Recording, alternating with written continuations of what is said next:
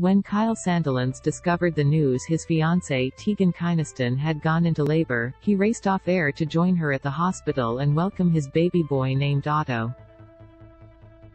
Although the couple have shared few photos and videos of the baby since his birth on August 11, it is clear both Kyle and Tegan are wrapped around Otto's little finger.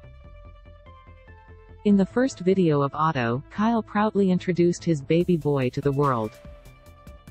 When his KIISFM co-host Jackie O asked the color of Otto's hair, Kyle jokingly responded, "I thought it was like a strawberry, brown goopy bit of whatever in there. So who does the little bundle of joy look like, mom or dad?"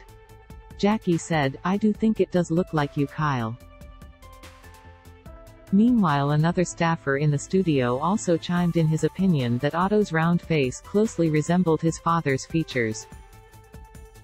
Kyle was not impressed by the insinuation of his facial features. "Excuse me," he responded. Just 2 months after Otto was welcomed into the world, Kyle revealed on his radio talk show that the couple were already thinking of expanding their family.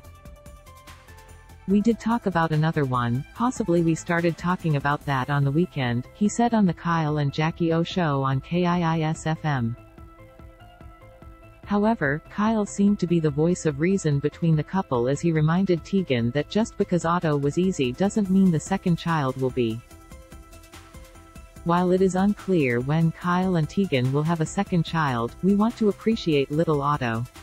Continue scrolling to see all the adorable photos the proud parents have shared of Otto.